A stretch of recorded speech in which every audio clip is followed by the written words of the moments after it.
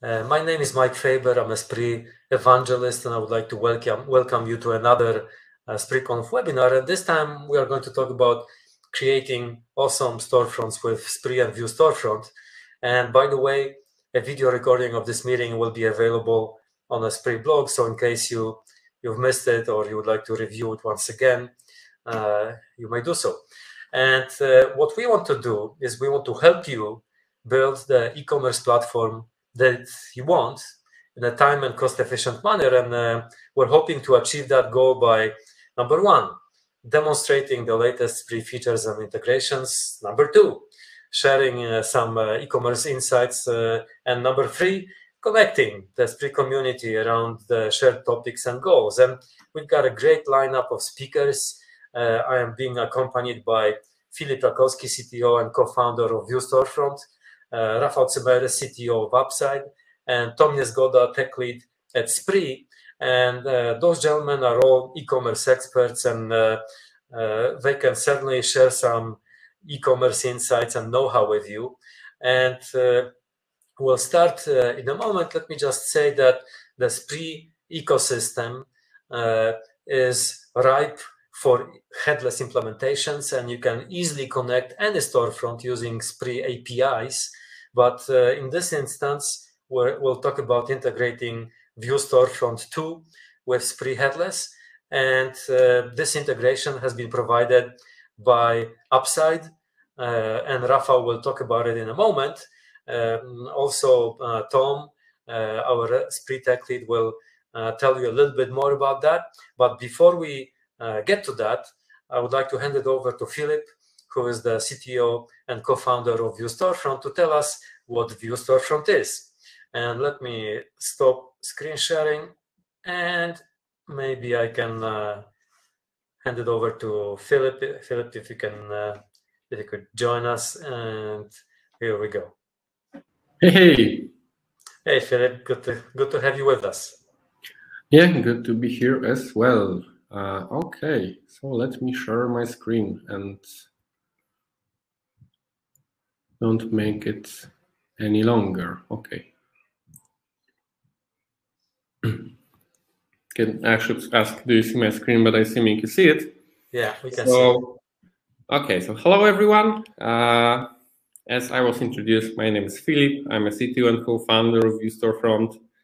Personally, I've been coding since I was 13 years old, and most of this time it was e-commerce. And today I want to share with you a little bit information about the Vue Storefront itself, but also tell you why, in my opinion, this is a perfect combination for e-commerce using both technologies, Vue Storefront and Spree. So before I will actually introduce Vue Storefront itself, maybe I think it would be better to start with a problem that we are trying to solve that is emerging in the e-commerce space. And this problem is that building e-commerce frontends these days is a super complex thing, really. You have a lot of challenges, and many of them, they are not even related to the frontend itself, even though they are needed for the frontend part.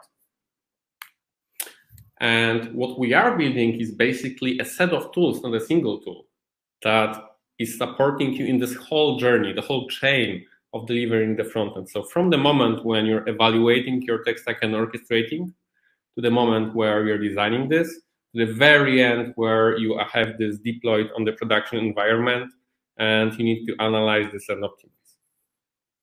This is why you don't need a front-end framework, but you need a full stack front-end platform. And this is exactly what we are.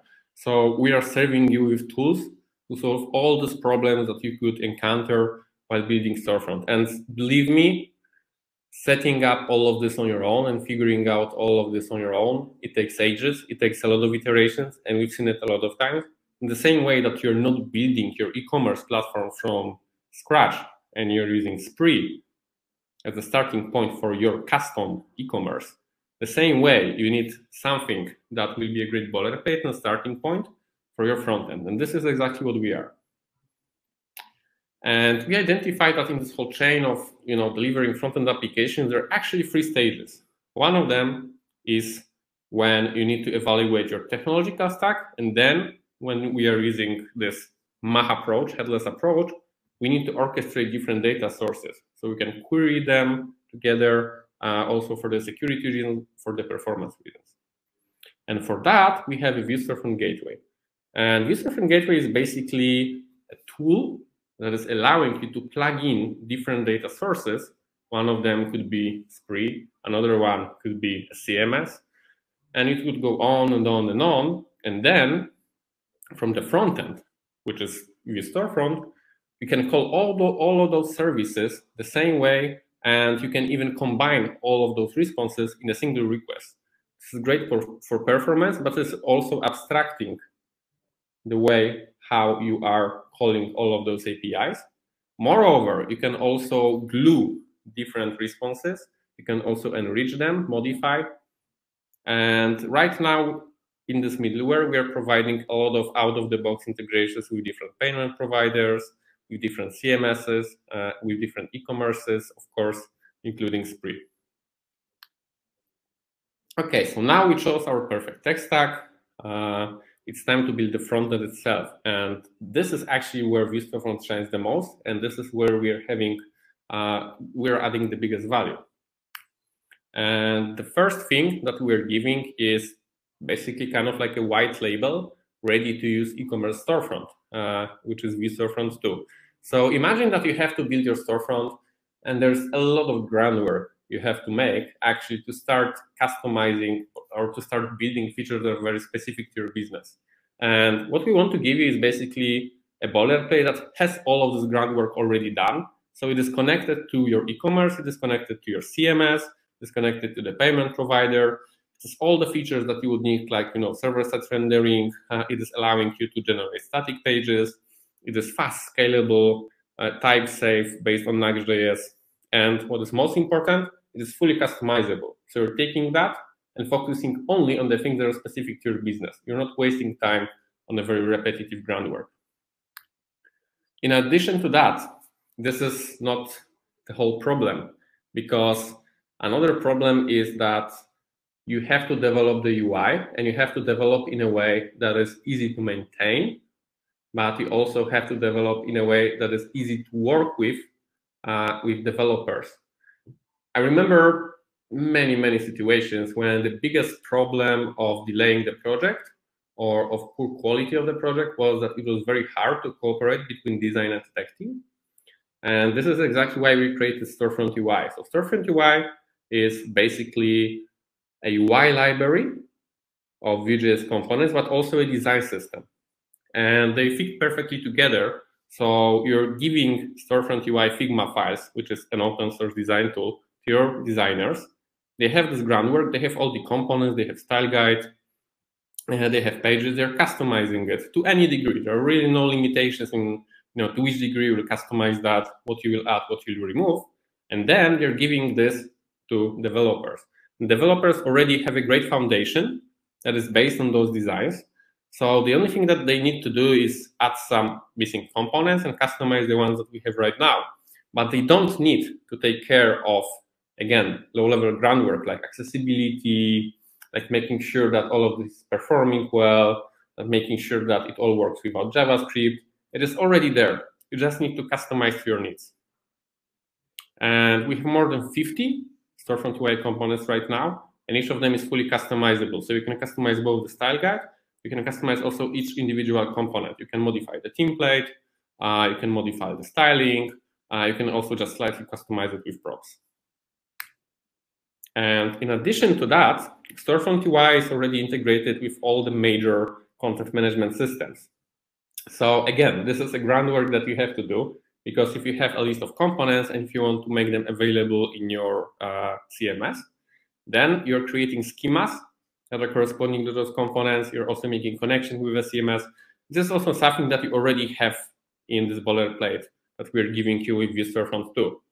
So again, we're saving you a lot of time. All the static pages, some of the product pages, other footer, they're already driven by a CMS. And this is not all. I said that this is the part where we are providing the biggest value. This is the design and UI. This is the acceleration of the front end itself. But we also have two additional small libraries.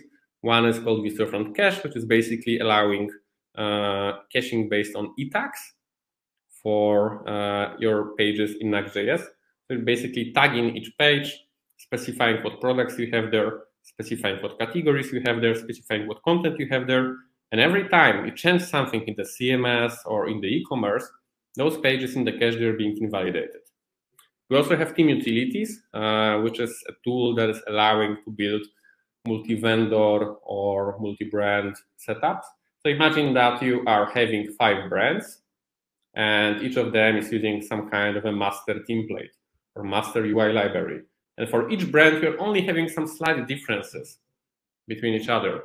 So there's no point in having 5 repositories for that.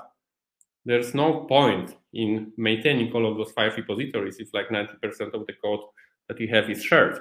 So we are basically giving you a tool that is allowing you to very easily manage that. So we have inheritance based on file system for those projects. And as you could imagine, this is super flexible.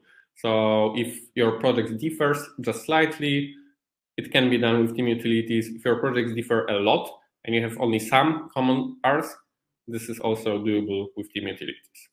So on the high level, this is how the architecture looks like. On the very bottom, we have our services. In the middle, we have Vue Storefront Gateway, which is orchestration layer. And at the very top, we have this unified front-end layer that is utilizing Storefront UI. Now we have built that. So we connected all of our services, we built the front end, we customized the UI library, we customized the UI components, and now it's time to a production rollout. And we're also allowing this with Vue Storefront platform.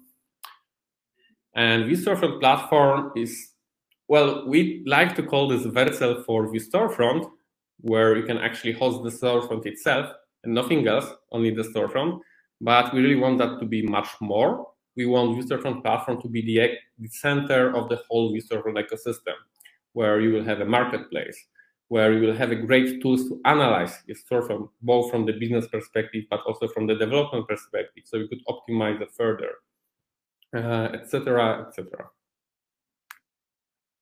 And now I want to tell a little bit about the qualities of Vue Storefront that, at least in my opinion, are making it standing out from the competition, but also are making it very appealing to developers, because we are developers and we are building this from the very beginning as developers. So first of all, we are backend agnostic. But what does it mean? It means that Vue Storefront can work with everything. So no matter what CMS you're using, no matter what payment provider you're using, maybe you are using some technology, some e-commerce backends that you want to migrate in the future to Spree. So using Vue Storefront at the first step of the migration is also a great idea. But we're not stopping there. As I said, we are delivering tools to support the whole chain of delivering front end, but we are also not forcing you to use all of those tools. For example, you can use our gateway with a React storefront, or you can use Storefront UI actually without our gateway. And you can, I think the best thing about that is that it gives you full flexibility and you don't need to rewrite the whole front end from scratch, because this is what was the biggest problematic thing when you're using storefronts that are dedicated to some specific e-commerce platform like Spartacus that is based on Angular, and it is for SAP Commerce, or PWA Studio that is based that is targeted for Magento. So with Vue Storefront, actually, whatever part of your technological stack you will change, you can still utilize the core of your storefront if you're building this with Vue Storefront. Performance, this is pretty obvious. Right now, everyone talks about performance, and recently it also became a very important SEO factor. This is fascinating because I think 3 years from now, no one was talking about the performance and about the importance of performance. But thanks to Google that introduced progressive web apps, that introduced Google Lighthouse, now it is obvious to everyone what is the biggest, how big the impact of the performance is, and that we just need to take care of that, because it's not only optimizing the user-centric metrics that are improving the user experience, but it's also affecting the SEO. So the boilerplate that we are providing, so Vue Storefront 2 and Storefront UI, it already has all best practices regarding performance. You have CSS purging, you have modern and legacy mode, you have tree shaking, you have route code splitting for each route, etc., etc. So everything that you would expect from a well-optimized application and everything that you could forget, it is already there.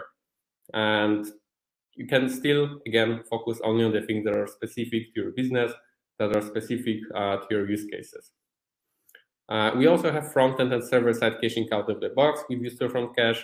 If you're using Vue Storefront platform, this is an infrastructure that is optimized for Vue Storefront and is based on Google Cloud. So all that you could expect from a well-optimized application, it is there. Of course, open source.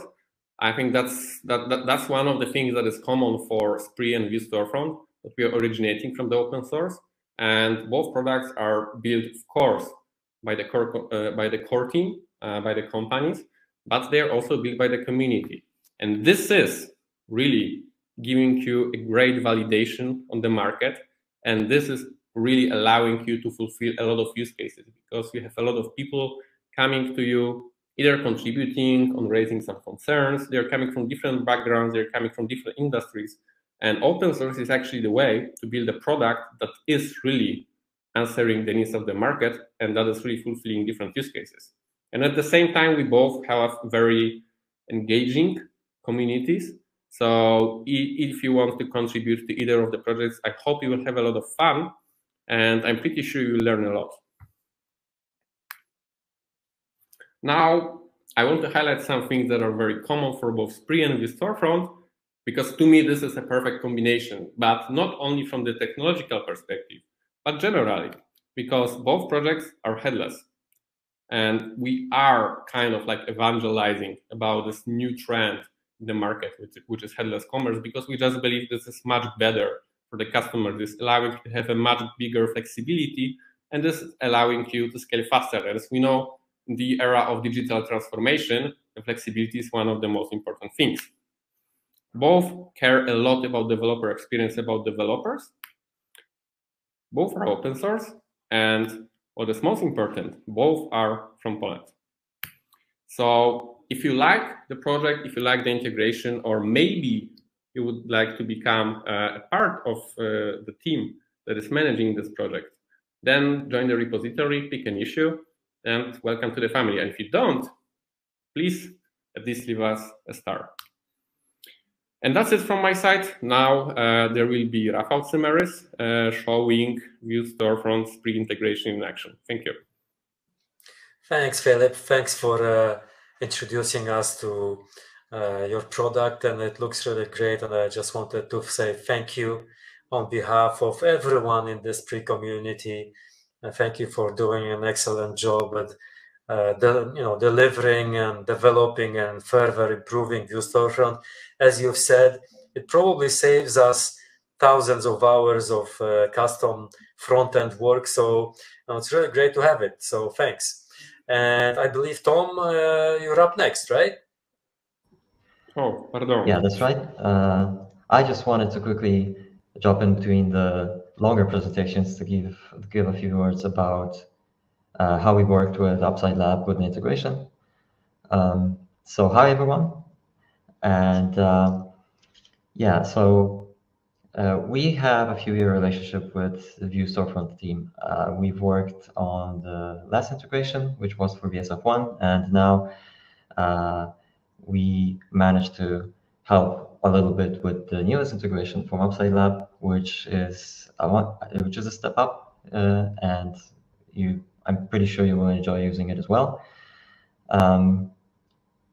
We've contributed to the integration, and we will in the future. We did some small improvements, like with how images are handled in it, and we hope to continue doing that later. Upside Lab was kind to also contribute to Spree and improve the APIs for payments, for example. So we'd like to thank them for that as well. And what else I would like to do now is just show you how you can quickly set it up locally with Spree running, and you can start developing a project locally. And later on, once I'm done, we'll switch to Rafał, who will give you some more details about how to adjust the store to adjust the integration to a specific store. So let me just share my screen. And please note, everyone, that we are brave enough to do some live coding sessions. Thanks, Tom, and really exciting. Yeah, fingers crossed. First off, you can see a demo of the integration. It's available at upsidelab.io.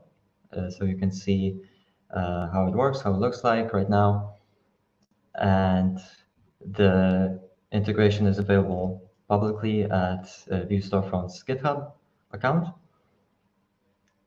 And so let's just quickly go through the README and set it up. So the first thing, apart from setting up the integration, of course, we need to start Spree.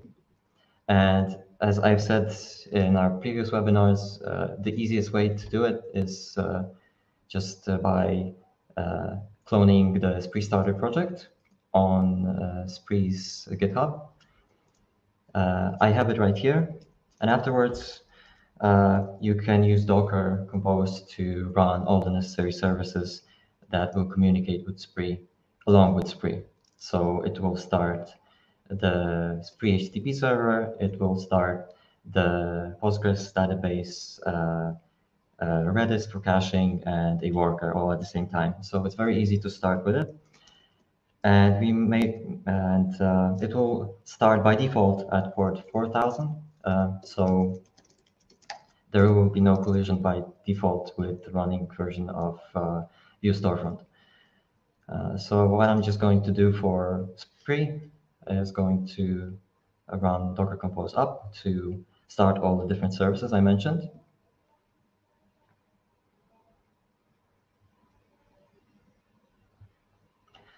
The repository has a README that tells you exactly what you need to do. While it is easy, you may want to, for example, add some sample data to the local database. So it's easier for you to start working on the VSF integration. So that's a separate command you will have to run, but really it's generally very simple to do so. And so as you can see, the Spree server is up. Other services are also up, like database and so on, running at port 4000. And so now I'm going to switch to cloning and starting the integration. So first off, I need to clone the repository locally. Afterwards, pretty standard stuff. So yarn install.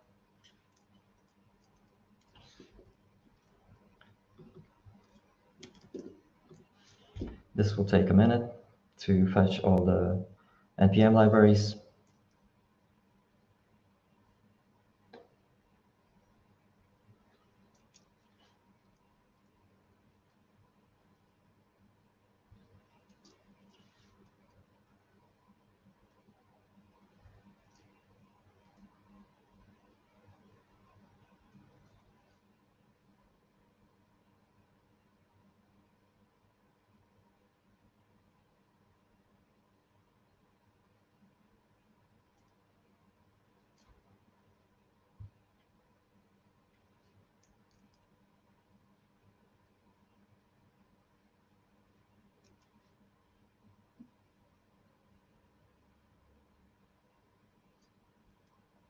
While it's doing that, let me just show you how Spree looks running using Spree Starter.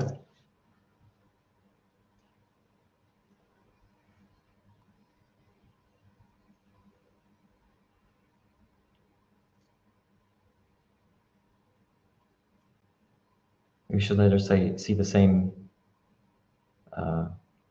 information displayed using the VSF storefront.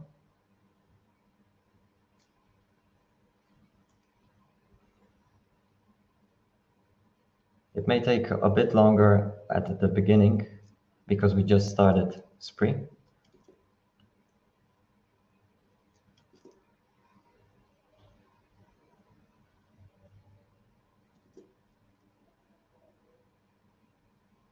But we're in. And you can see that it is filled with some example information. This is mostly just data from the sample that you can also include when you set up Spree Starter.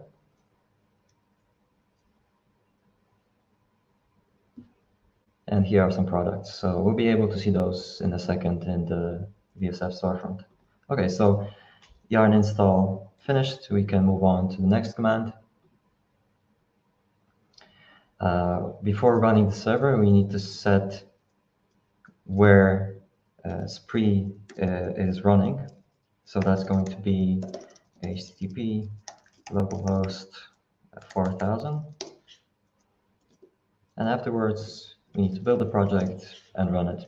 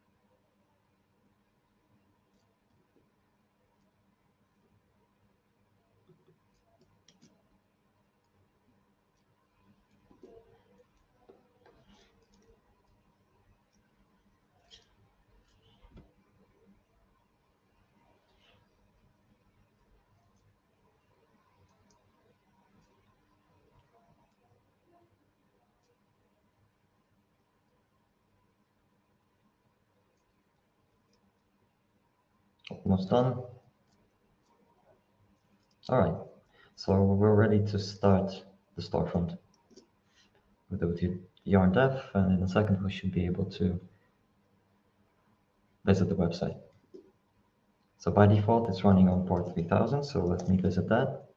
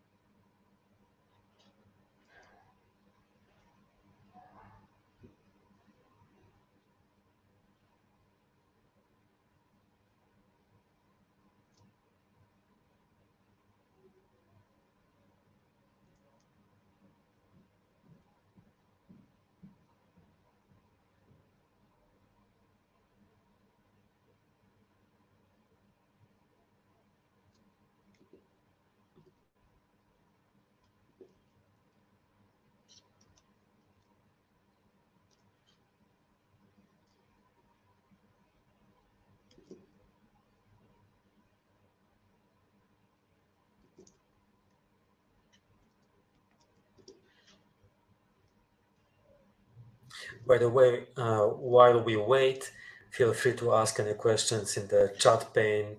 If it's collapsed, you can expand it on the right-hand side. Or if you don't like following the questions, you can collapse it to maximize the the window that Tom is sharing currently. Yes, we'll be answering your questions in the chat when you have a moment. I can't see it right now, but the website is loaded, so you can see it's working using local storefront server and local Spree servers. And if I go to, let's say, women, then I should see the products from the sample database that we added to the Spree starter. And here they are. You can't see pictures. I added a few, but maybe difficult to find right now because the sample database doesn't contain them. But they normally will appear. And so this is a way you can start working on your store if you want to use Vue Storefront. Let me see. Let's change the sorting. All right, so here are some sample product images that I added.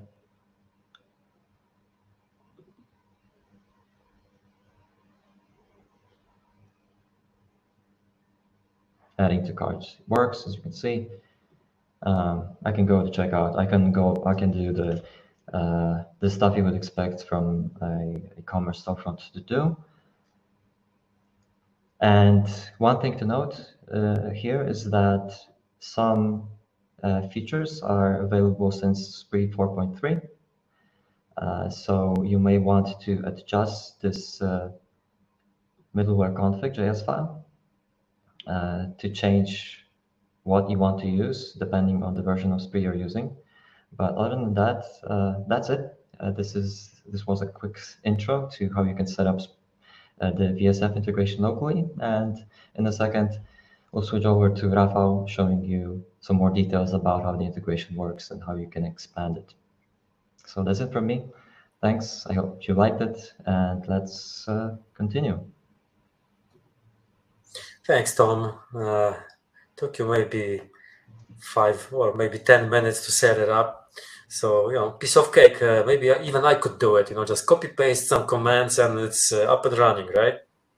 Yeah, it's very easy, very simple. I'm glad that both projects are just as simple to set up, so they don't interfere with each other. Instead, in a few minutes, you can get them both up and running. All right, excellent. Thanks so much, Tom. Over to you, Rafał. Thanks, Tom. It was great to see the whole setup process, and I'm very happy that it works so smoothly, where you pretty much need to copy paste instructions from the README file. Hi, everyone. My name is Rafał Maris. I'm the CEO of Upside, and I'm one of the people responsible for building integration. And let me just share my screen. Today, I will tell you a bit more about how to make use of Vue Storefront in combination with Spree, especially how to customize that to build very nice, smooth storefront experiences based out of Vue Storefront that connect to Spree, and how to do that effectively using all of those Vue Storefront goodies that Philip was already mentioning. So this is my plan for today. I will share with you an idea for a use case that some of you may find familiar if you've ever dealt with subscriptions or complex product configurators. You may find some elements that you've probably struggled with, especially if you had to use jQuery and stuff like that. Then I will also show you backend configuration, which is important in this particular matter because that's what our storefront will be connecting to. And then we'll get to the core of the presentation, where we'll implement a bit of the storefront from scratch using Vue Storefront and Storefront UI. That is meant to be a live coding session, but any of you who did that knows probably that this can very easily turn into a live debugging session. So we see about that. Nevertheless, it's worth to know how to deal with problems that can come up during development. So maybe I can also show you some of those. Hopefully not. And finally, I will also share a bit about the roadmap for the Vue Storefront and Spree integration. And I will also point into some areas where if you're interested in contributing to open source, you can pick up some issues from our GitHub repository. So not to bore you with too many slides, let's get our hands dirty and let's start implementing something. So I will show you what we're going to implement. I believe, well, you probably love pets as majority of people. So what we came up with is let's say you have to implement a store that sells subscriptions for mystery boxes where you can get, for example, a monthly delivery of a box with some random set of toys or outfits for your dogs or cats. And this differs slightly, well, those scenarios usually differ slightly from the stock spree or Vue Storefront layouts, where you have a product, you pick a quantity, you pick some dimensions, and you add them to cart, because majority of them require you to configure this subscription. So in our case, we'll have this storefront product details page for browsing the subscriptions available, and then we will also have like a simple configurator for your package. We'll try to implement that from scratch. Based on my trials, we may not be able to implement the whole model during this webinar because it will be too much time consuming, and I want to keep that reasonable. But I will also walk you through the implementation of this kind of configurator because that's fairly simple. It just takes too much time to code that from scratch. So that's like the visual part, and we obviously start here. And now I've been following Tom's instructions, and I will show you my spree instance. So yeah, that is my spree. As you can see, it doesn't have any front end, not much for us to see here because it's running in the headless mode. But we still have those nice APIs that were added some time ago to Spree that enable this whole new set of ways of interacting with Spree, because we can do pretty much anything with the storefront, and in the upcoming version also in the admin panel by just interacting with the right APIs. So we have this API and we have some basic configuration here. Nothing fancy. We have two subscription products. One is for cats that has some images here. I don't know why they don't show up on the product list page. And the other product is a mystery box for dogs. And to make it a bit more interesting, we also have some simple variants, like you can order a subscription of a small box, or if you want to get more every month, you can subscribe to a large box. And of course, they have some like nice photos with them. And they are assigned to a very basic category tree. So we have mostly like subscriptions category, and that's about it in our very basic store. So moving to Vue Storefront, which we will need obviously to add here because we don't this isn't working for us, this kind of front end. What we can do in order to get started, like the easiest way, as Tom was showing, is just to clone the repository and get started from there. So I've already done that. I went through the Yarn build process. I went through the Yarn install processes that take a lot of time. So I can just run Yarn dev, of course, providing my backend that's out there, and it will connect to its APIs. So let's run that. The thing here is that running the Yarn dev will take a bit because it obviously needs to compile certain packages, put that together. You know the drill. So in the meantime, I will give you a brief walkthrough of what we have available in the repository. So if you look at the package, this is pretty much like the upstream branch. You will see that the repository contains 3 packages.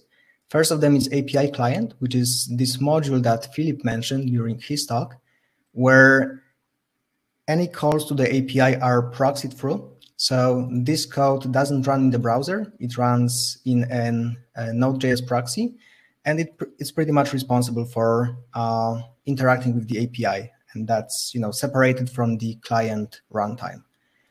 So that's like one thing. Then on the higher level, what we'll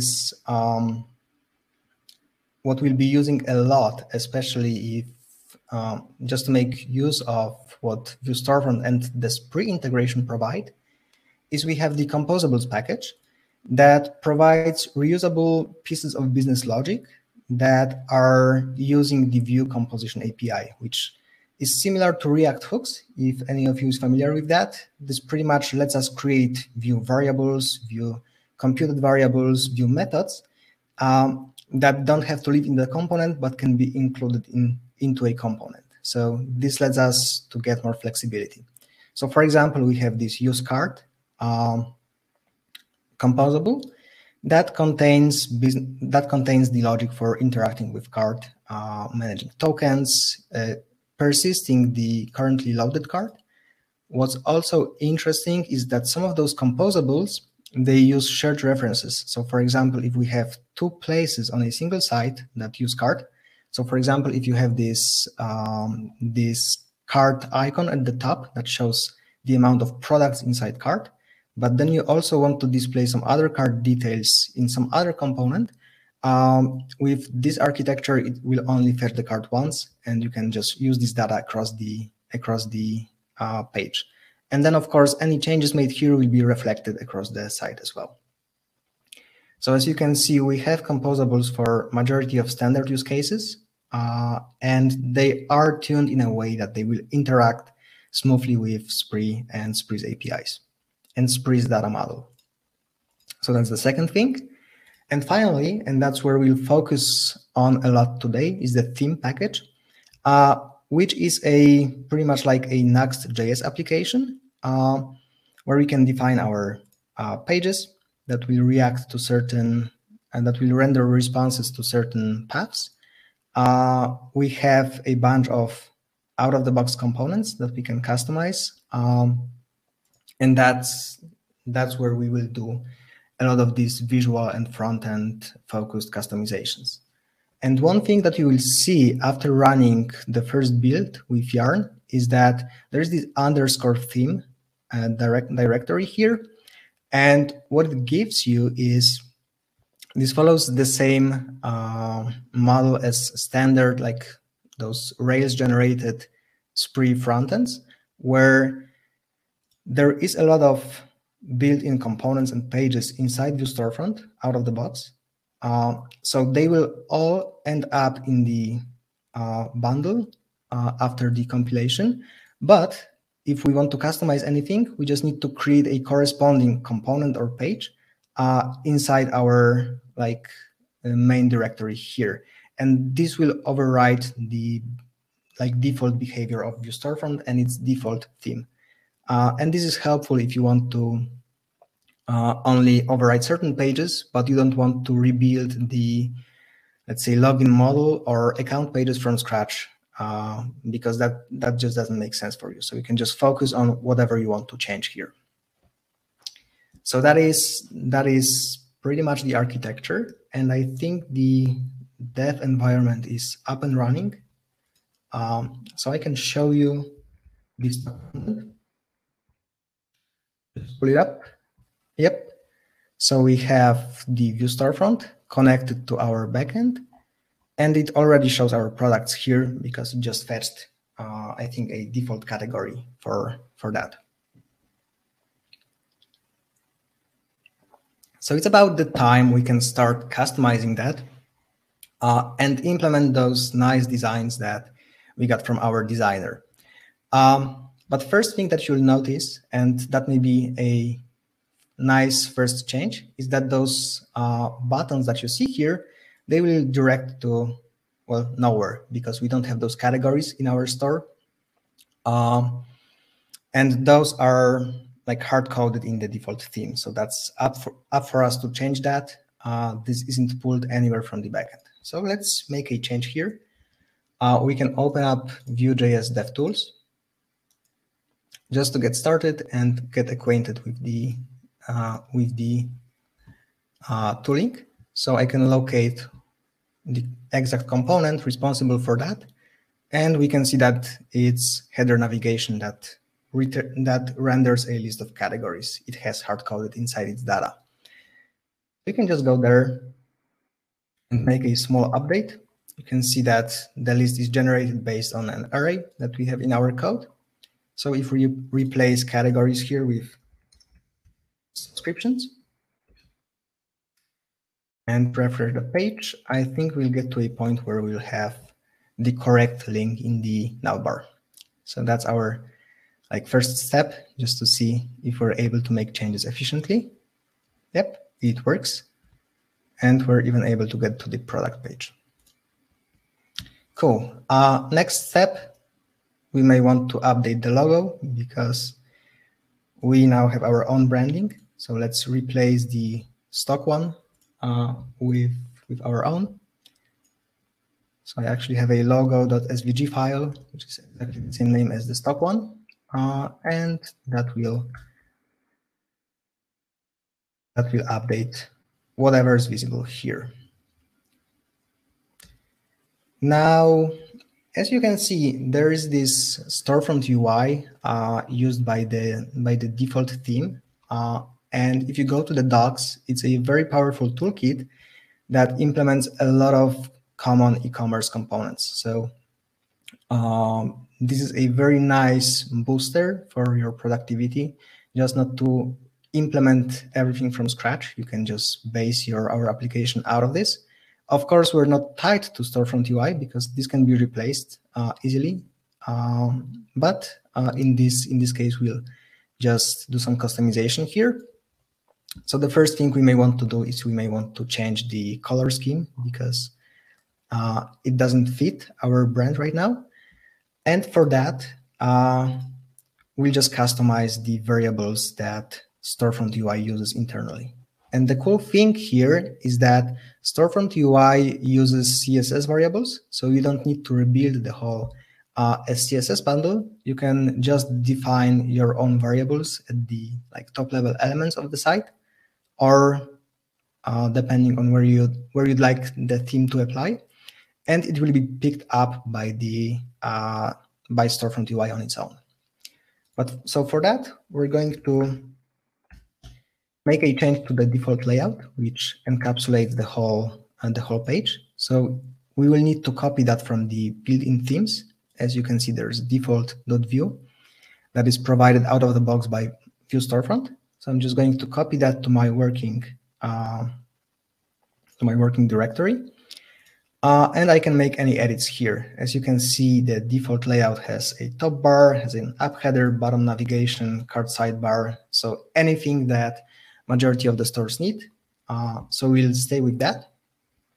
But I'm going to make a small change for the color theme. So for example, I can pick the body, and Storefront UI has a certain set of variables it uses. So let me just find the right color code for us. I think it's this one. And there's also primary variant color that's used by all the animations and nice effects that Storefront UI provides. So it's good to have that just for things to look nice. And then we'll also add some rounding to buttons so that it's consistent across the site.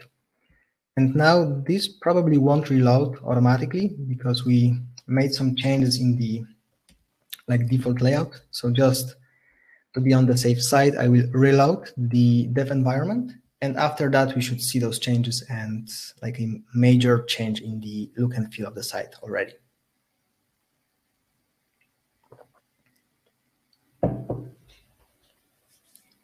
So this needs a few seconds. As you can see, it kicked off the next build process, which internally uses Vue Storefront extensions for certain actions, but in general, that's a stock Next installation, which means that if you have any Next modules that you like to use, you can easily use them also with Vue Storefront. So there's a wide variety of the tools that it will provide to you, starting from like GTAG or Google Analytics and ending with more custom and specific plugins. Okay, so the dev environment reloaded with our new theme. As you can see, I just changed a few variables, and well, the whole site now follows that. And if we go to a product page, we can see those nice rounded buttons. And I think this one is also following our fluffy design. But doing those small customizations is usually just a tiny piece of work. But in order to have a nice, sharp-looking front end that's matching all the needs and that feels unique, very often we just need to rebuild things from scratch, especially in the areas that are important to us.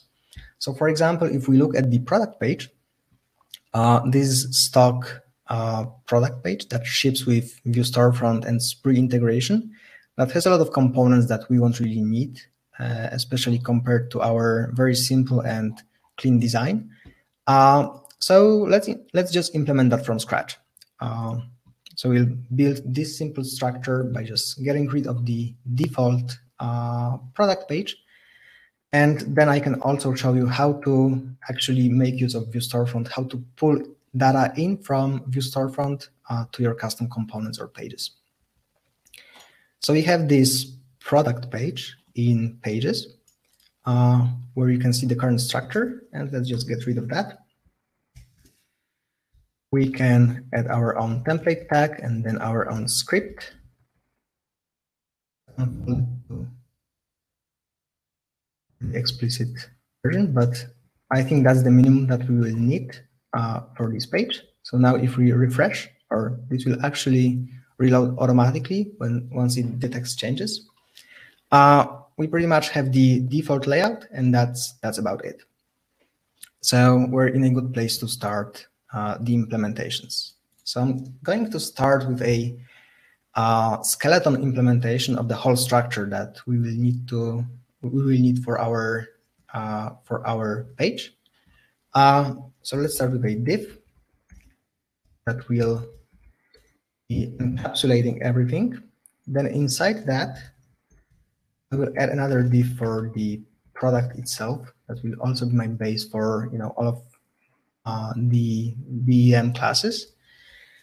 And then looking at the designs, we have this like picture image gallery here.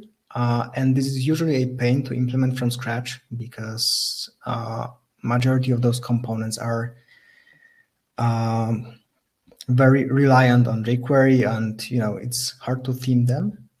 With Storefront UI, we can already make use of a gallery that's compatible with the structures that our composables will return. So I'll just put a placeholder here, and I will come back to that in a second. Then we will also need some the name of the product and some details. So there's another component in Storefront UI for displaying titles and making them look nice. Then we will have what is called product characteristics, which is this kind of structure where we have an icon, we have a title and some subtitle here. And that's also a thing that Storefront UI delivers to us. Be careful not to make any typos here, because that's a very fancy name. I will add a class here because it will make it easier for us to theme that later. And this one here is product characteristics. So we'll have 3 of those. And finally, we will have a button for triggering the subscription called subscribe. And in a few minutes, we'll make it a bit more interactive, but that's like our skeleton. So we have the structure here, and now we need to actually import those components from Storefront UI in order to be able to use them. we'll just do a named import from Storefront UI. So we need gallery, heading, characteristic, and button. And fortunately, that will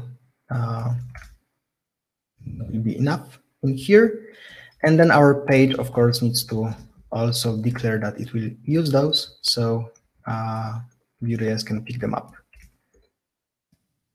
And a SF button here as well, and I think we're good to go. Now, if we refresh the page, yep, we can see this button here. That's the Storefront UI implementation of a button. So now it's about the time to actually pull some product information here and push that to the front end. So in order to do that, we need to declare a new function inside our component. If you're used to the classical Vue.js, you would probably define computed methods, etc. inside this component definition here. But since we're using composition API, we need to integrate that through a setup function, which is a very new thing in Vue. And the setup function delivers props. It also delivers context that I will show you in a second. But this is pretty much the equivalent of this inside Vue methods, Vue computed methods, etc. So this way we can integrate that. So as a first step, we will need to know which product we're dealing with. So we will need to unwrap Slack from the root. And as a next thing, we will also import the use product composable that's delivered by Vue Storefront Spree. That will provide us with some methods for pulling product information for the API and for doing simple queries for products. So this composable provides two methods. One is called search, the other one is called products. And we just need to call this use product method, which is a factory method. It also takes this tag in here. This is helpful if you have multiple places on a page that query for different products, because this composable uses a shared state. And this way we can differentiate between queries so that the data won't get mixed up. And finally, we can just return products. And this will make that available in the template here. So let's see. Let's print out some debug information here. So I will print out products. And if I refresh the page, you can see that I'm getting an empty array, which is like the default state of the products reference that we're getting from use product. So now the next thing that we would like to do is we'd like to actually trigger the query to get some product information. So for that, I'm going to use an onSSR callback that's delivered by Vue Storefront core. And this will cause this, whatever's inside this callback to be triggered on the server side. So even before the browser renders JavaScript, we will already have this data populated. So I'm going to define a callback here, and this will trigger the query. And now when we refresh the page, what we should see is we see this here JSON that's returned by the use product composable that has plenty of information that we may want to show. What's interesting here is that we're returning all the variants that are available for a given product. So in our case, for this mystery box for dogs, we will see two. One 235, and then the next one 236. The integration itself provides some nice methods for picking the right variant information. If you'd like to, for example, pick the master variant, or if you'd like to parse the query params, of a stock Vue Storefront installation and get a relevant variant based on that. But in our case, that can be simpler. Like we'll just pick the first variant and display its details here. So what I'm going to do is I'm going to use Vue Composition API to define a computed variable using this new syntax. So we'll call that product just to store the basic product information, and that's a computed variable that results to product's value. We need to dereference the wrapper here. We'll take the first item, and we can also provide that to our frontend. Now, if we just display the product, we only get the first variant, which is more than we'd like to show here.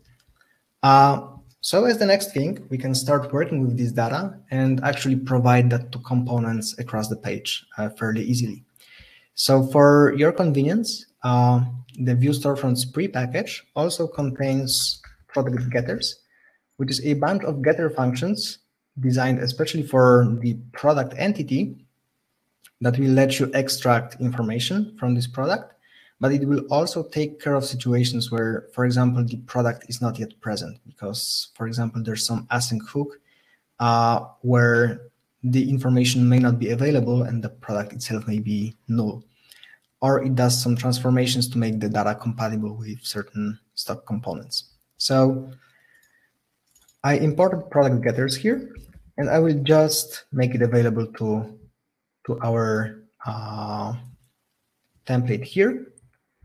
So what's happening next is I can provide the SF gallery with some images. So I will call product getters, get gallery, if I remember correctly, of product. And that will give us the gallery of photos for this particular product. I may need to refresh for the gallery to work properly, but we got like our first step here. We can also play around a bit. So SF Gallery provides some nice configuration options. For example, if you'd like to be able to zoom in, you can just enable zoom and it will work out of the box, giving you this more detailed view here. So let's move forward. We also have an SF heading. We need a title. So once again, we can just use product getters, get product's name. We'll also provide some description. I don't think I have that in my product, but I can just copy paste that from my design for the sake of this demo. I can also configure the level of the header. And by default, the heading will be centered. In our case, we can also use some helper classes of Storefront UI to tie that to the left. And once we refresh, we have our product description here already available. It will need some styling, but we'll get to that in a second. Next thing, we have those SF characteristics. So let's just add some data here as well. I will just take one of those, not to spend so much time doing copy pasting. So I just copy the descriptions here. The first one will have an icon of a heart. And then we'll have two more. So we'll go with clock and with account that I think will be fairly nice and corresponding to the designs. So we have this part of the page already implemented. And now, like we have the basic layout for the product page, I will add some scripts. I won't be wasting too much of your time trying to live code some CSS, where majority of that is done by changing margins. Like, you know, if you want to make things look nice, usually it's a matter of adding some white space. So I'll just copy some of the styles. As you can see, there's a simple grid layout that that covers majority of the page, and then pretty much like margins. As you can see here, we can also customize certain storefront UI components just to make them look nice in our particular case. But that should bring us to this kind of layout. So, so we have that already. And the next thing we can do is we can implement a skeleton of a basic model that will be triggered by this subscribe now button. We won't probably implement the whole logic of the model, but I will also show you how this can be done. But let's start. So we have the skeleton of the page, and we're going to add like one more component that we'll implement in a second, called subscription model, where we'll pass some details like whether the model should be visible, and where we'll provide a list of variants, because as you can see here, this is pretty much where we'll allow the user to choose from one of those variants we have defined before. So that's where we need the whole selection. And finally, the subscription model will most likely provide some callback when it's closed, where it should be closed. So we will also need to reflect that in our state. So any callback for that. And then for the button itself, it would be great if it also triggered some action opposite of closing the model. So we'll define click as on model open. Let's call it like that. And now we need to implement this simple toggle here. So just like with this computed thing that I've showed you before, we also have another thing that Vue Composition API provides to us, which is a ref, which allows us to create a data reference that's reactive. So if there are any changes to this value, it will trigger relevant updates in the HTML markup. So let's create a reference for model open that we will need later. By default, it will be false. Simple as that. And then we will need two actions on model open, which is a callback that will handle the button click. So is model open value set to true, and then the opposite action on model close is model open value false. And the only thing we have to do right now is to also pass that further to the template by returning that in this method. So that's it. I don't see any errors except one very important that says that our subscription model component is not implemented. So let's take a look at that. So to do that, I will just create a separate component called subscription model.vue. Some basic template and a script as well.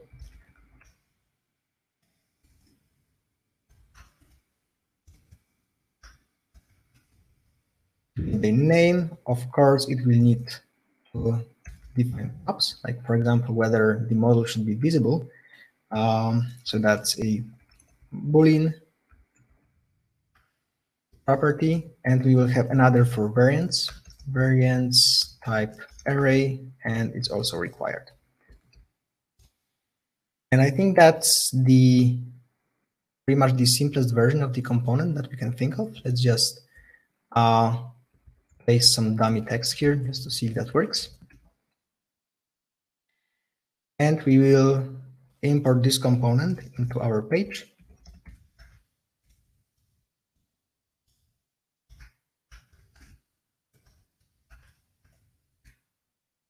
And if I haven't made any typos, that should show some text.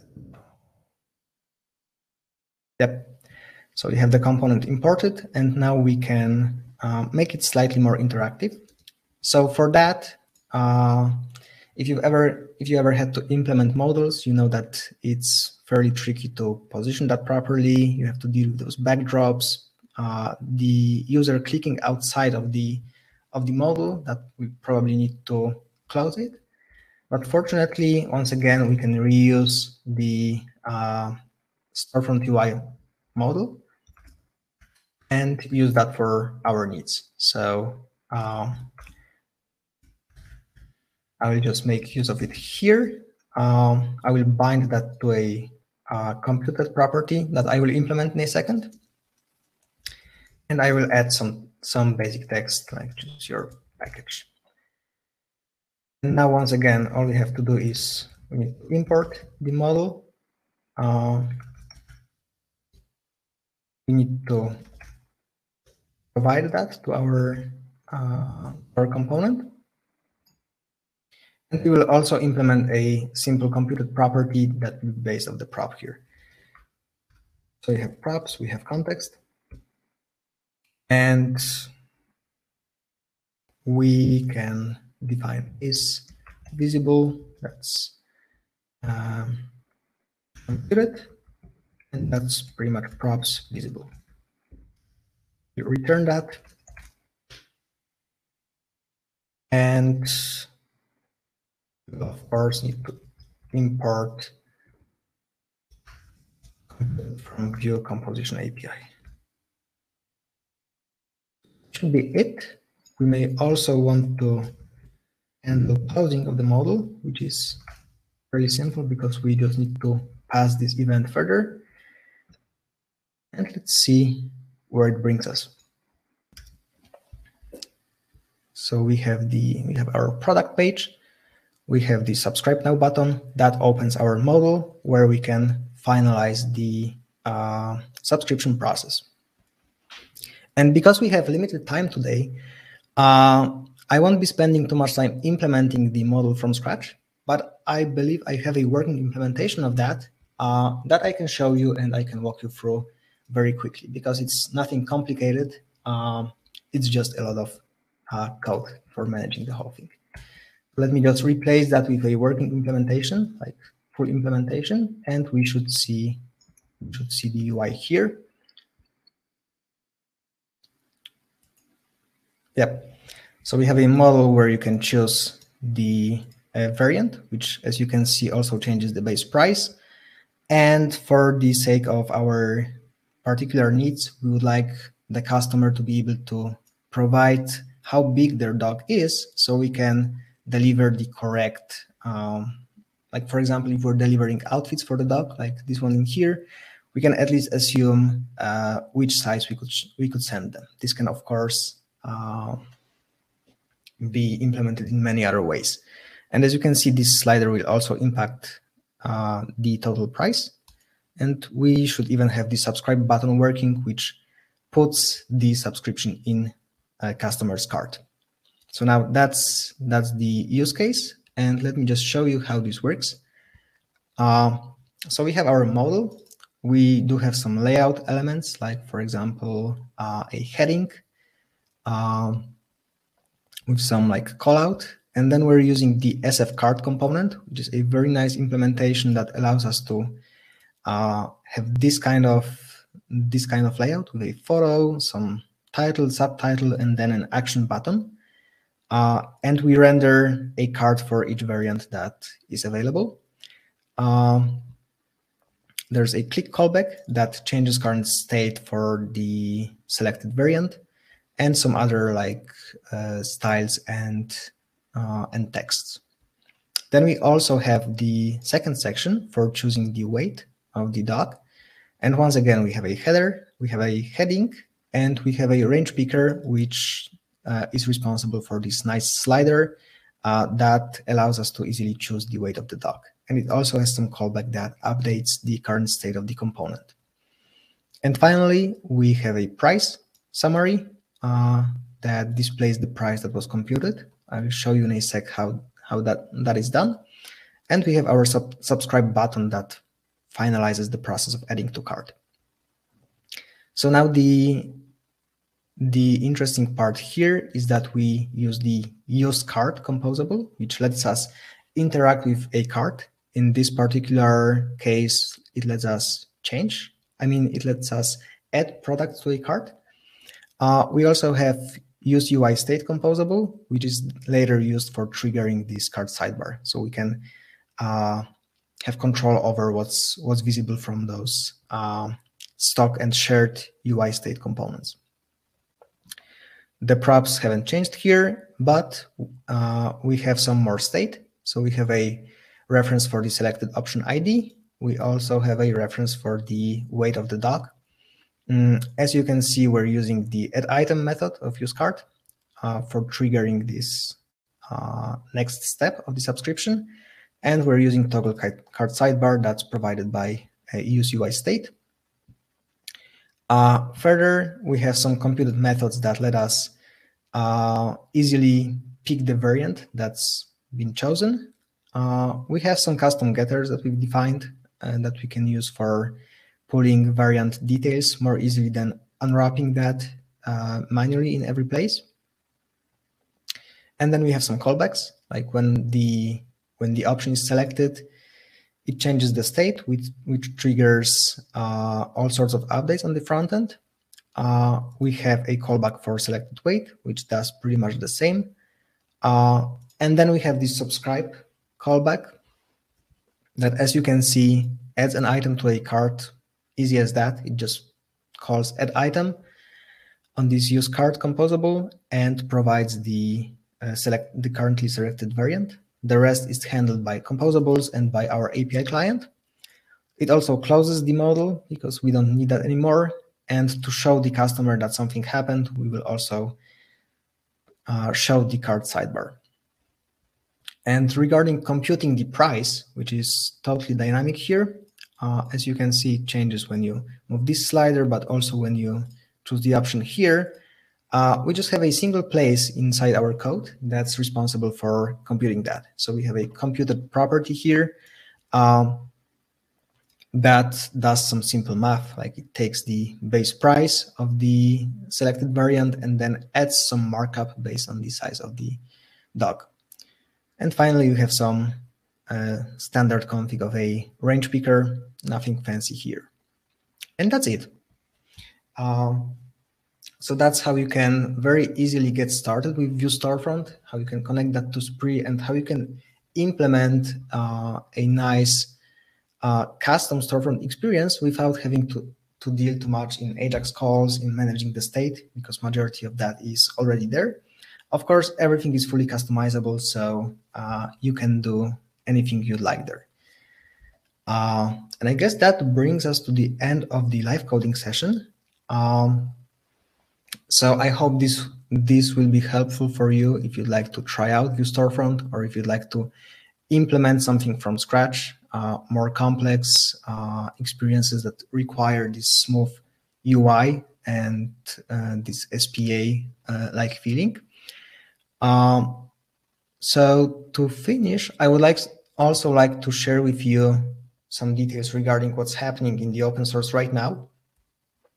So recently we had a Spree 4.3 release that brought some new features, especially I think right now it supports the storefront API like fully. You can do anything you could do via the standard frontend via the API right now, and where the integration is compatible with that.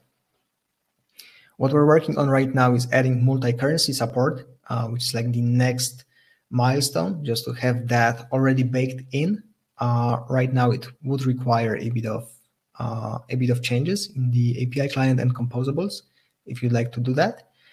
And what's on our roadmap as well is integrating with the changes that are coming to Spree 4.4, which is, for example, wish lists that will be out of the box in Spree, or things like reviews. And you can see the full list of issues, and you're more than welcome to contribute. So I'm looking forward to getting PRs with either small improvements or like bigger features. You can see the full list of issues in the repository. So well, happy hacking, and if you're interested in contributing, we'll be more than glad to include your contributions here. And that's it from me. Thank you very much. I hope this has been helpful, and I'm looking forward to hearing your questions.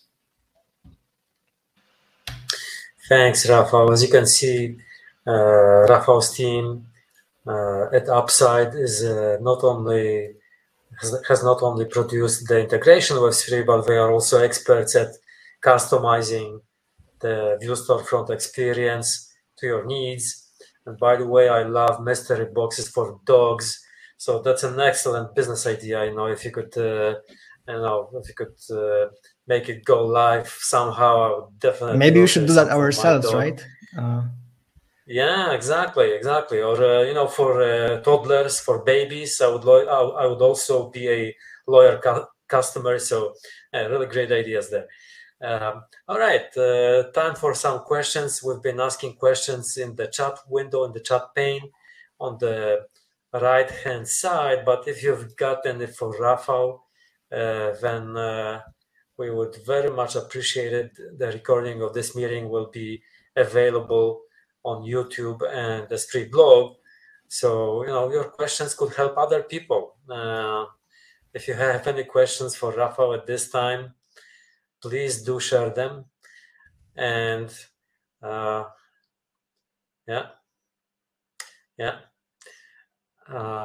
if you don't, feel free to drop Rafa and Upside a line regarding any customization needs and and the requirements that you might have for Vue Storefront and Spree integration. And let's just give it one more. Future plans to integrate Platform API. Yeah, I think Platform API is mostly directed at the admin panel, right? So that's not what Vue Storefront is for. Yeah. I guess, Mike, if you guys have any plans for the admin panel, I guess that would be a question for you here. But we're not planning to use that directly in Vue Storefront. Yeah, all right. And the support for multi-vendor platform use case? So that's not something out of the box, but multi-vendor is usually about adding some details to products that let the customer that give them information about who the product is coming from, or adding more advanced filtering. So we don't have that out of the box, but it's fairly easy to implement based on what we have already. And that also depends on how you'd like to support this multi-vendor. One of the things that we've been working on, it is already implemented, but there's also an issue on GitHub for improving that slightly, is support for multiple shipments for a single order. And I guess that's one of the cases that show up quite often in like multi-vendor. If you're ordering products from multiple vendors, sometimes this results in multiple shipments with different shipping costs. So we do have support for that. And we're now working to improve that to fully fit the new Vue Storefront APIs, because they also add some nice things regarding the shipping during the checkout. All right. Another question from Lawrence. So that's a question about the Spree admin URL. That's I think strictly Spree question.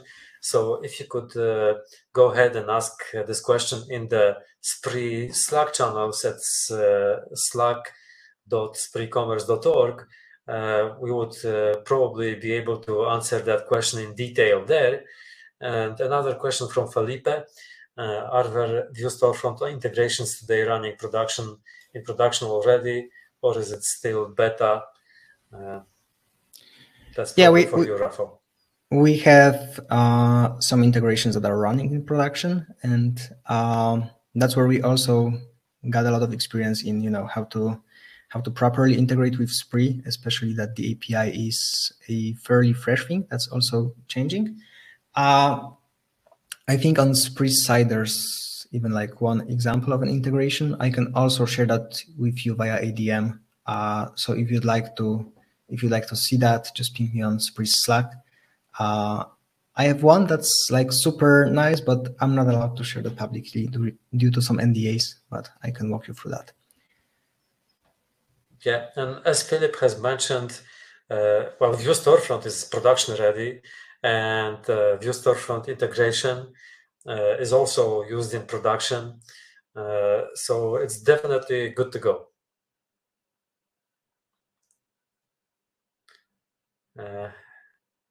Any more questions, guys?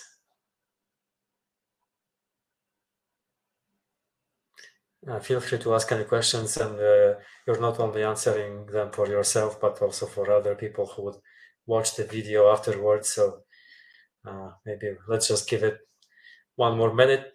And by the way, Rafał, thanks so much again for delivering this integration. We've been collaborating on that with the Vue Storefront team, with the Spree team. It's been a team effort, but Upside has been leading it from the beginning. So I would like to, make it an appreciation minute for Upside and for your team. Again, if any of the participants of this webinar or anybody watching the video afterwards would like to customize Vue Storefront integrated with Spree, feel free to contact Upside, who are a valued Spree partner and a Vue Storefront partner. So yeah, they are the experts to talk to. Another question: what are Thank the you, minimum Mike. It's been an exciting journey building that together with you guys and with Vue Storefront, and I hope we can engage even more people in the community. It's kind of like a joint effort, right? Because as you could see, that speeds up the process a lot. Yeah. In open source, you need to collaborate with people, and we've been successfully doing it for weeks now. Another question from Haukur. So, what are the minimum requirements for running Vue Storefront on a path like Heroku or Redder? Is there a minimum config in your experience?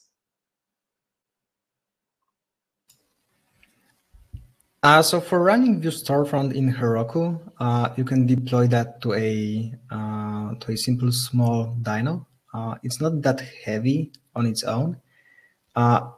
The only lengthy process that you will come across is like the initial build of the whole package. So once you're doing a deployment, be prepared that you will have to wait for like a minute or two for just during the build phase, because that's quite heavy. It needs to bundle a lot of JS packages. But once that's done, the Vue Storefront pretty much serves the pre-compiled script. It does a bit of server-side rendering, and of course you can scale that depending on your needs. But just to get started, you need one dyno for that. Also, an interesting thing, if you follow Vue Storefront's README, as you could see, there are like three packages, right? There's API client. That's behind a node proxy, and then there's composables and theme that run on the that deliver the front end. So if you have certain scalability needs, you can also deploy the API client and its node proxy independently. So that can run on a separate server. If that helps you scale, if you are doing some heavy queries there or heavy data processing, so it's also quite flexible there. Excellent.